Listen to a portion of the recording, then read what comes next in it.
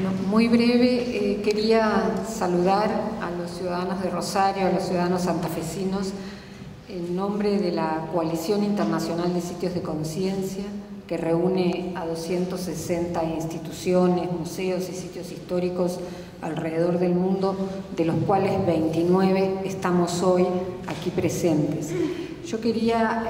agradecer la acogida que el Museo de la Memoria de Rosario y esta ciudad nos da a la Red Latinoamericana de Sitios de Conciencia y felicitarlos por haber llegado a donde están hoy. A nombre de la Coalición y como Memoria Abierta estuvimos aquí el 24 de marzo del 2010, cuando junto al pueblo de Rosario y a las autoridades por primera vez se celebró un acto en el interior, en la terraza, y luego pudimos recorrer el lugar de lo que hoy es el museo y de lo que había sido el comando del Segundo Cuerpo de Ejército. Y también vinimos en esa oportunidad para expresar nuestro apoyo y nuestra posibilidad de acompañar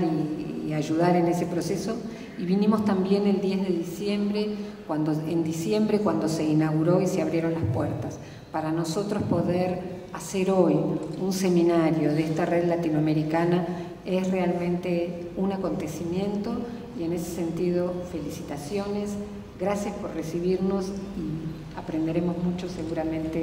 en estos próximos 3 días.